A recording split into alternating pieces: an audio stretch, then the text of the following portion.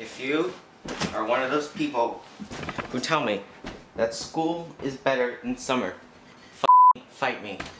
Hey guys, we meet again. Yada yada yada. Get to the story, Frederic. So today is Friday and I just finished my week of school, which means I have a story time for you. I always say this, if you know me just a little bit, even on the internet, you know that somehow I have the worst luck with the first days of school. Maybe I got cursed, there's bad luck in my family. God decides to smite me on that exact day because that's just the bad day of my year. I don't know, but it gives me another video. But something even crazier happened the day before school, which I think is crazy.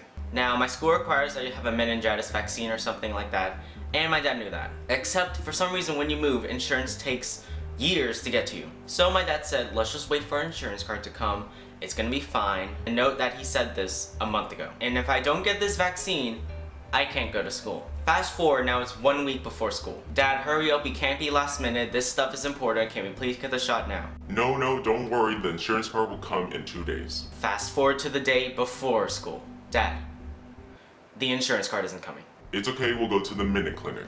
And if you don't know what that is, it's CVS's like walk-in clinic or something. Basically, you have to wait a long time. So, CVS closes at 7:30 here and the clinic has to close at 7. And it is currently 6 o'clock and we are still at our house. Now, my mom finally realizes that if I don't get this shot today, I'm not gonna be able to go to school. Now, when we get to the clinic, it's like 6:15 now, so I have 45 minutes to get inside. And there's a little sign-up machine where you just put in your stuff, put in your information, put in your credit card. 10 people. I swear to you, there were 10 people in line, and the wait time was 2 hours. Okay, no more school. I'm good. This is what you get for going last minute, Dad. No, don't worry, the insurance card will come in 2 days. But my dad said, no, you are going to school tomorrow. So he decides to barge into the clinic room while there's patients in there. And I know it's not like illegal or anything, but it's rude. He could have just waited for that patient to be done. So they're talking about stuff that I don't understand. It's just like jargon to me. And basically the sign-up machine is broken, you can't sign it at all, and there's actually 2 patients. But I still have to wait for those 2 patients to end. So now I just have to be lucky enough to get inside before 7 o'clock, and at 6:30. And there's 2 patients. Fast forward 29 minutes because that's our luck. I'm not making this up, I swear, it was 29 minutes. Mr. Chen, yeah, please come in. I go inside, we don't have insurance, so you have to pay extra, but they can reimburse it, blah blah blah jargon. But since we didn't sign up a week before, which I don't know why we wouldn't, the nurse doesn't know if there are any more vaccinations for the nurse doesn't know if there's any more meningitis vaccinations. And I'm not lying, I you not. 1 vaccine left. One. So this whole time, it was just an on and off situation where I didn't know if I'd be able to go to school, and it's just constantly confusing my emotions. And I'm lucky enough to get the last shot the day before school. And everyone knows that the day after you get a shot, you feel like crap. Your arms don't work, they don't feel like moving. That was me. And I got it right here. Wait, you can't see. So that was an adventurous trip.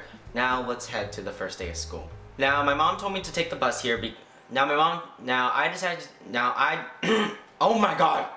Now I decided to take the bus to school, and in hindsight I regret that. And they told me which like intersection it's gonna stop at. So I'm walking outside, I see people there. The kids are with the parents, so I'm like, alright, this is the bus stop. It's supposed to come at 7:08, and now it's 7:16. The bus comes, opens the door, the kids go in, I go in. I asked, is this going to the high school?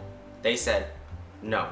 It's going to the middle school. So my high school bus doesn't stop at an intersection, it stops on the middle of the road, like a block down. So I missed the bus. Luckily though, my mom was still home, so I got to school almost late. And that school is a maze. You have A, B, C, D, F, E, F, G, H, I. I think that's it. There are that many intersections. And I have the map, and I have the schedule, and I'm just trying to find my way through. I'm like the rat who wants to find the cheese while I'm inside a maze. Now school technically starts at 7:35 and it's like 7:30, so I really don't have time. But luckily I get into the class and I'm sitting with really tall people. I think you know where this is going. I am not in the right class. These are juniors.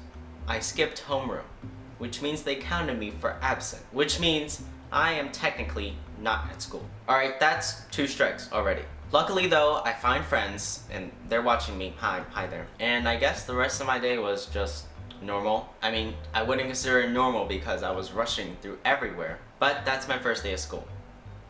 You're welcome. I hope you had a laugh. And if you laughed, give this video a like. And if you liked, leave a comment down below about your first day of school. I want to know. I know your age. I know that there are 13-year-olds watching me right now, so tell me your first day of school. And so, what the f***? And subscribe, because I post videos every Saturday. Help. I love you guys, and everything is less than 3.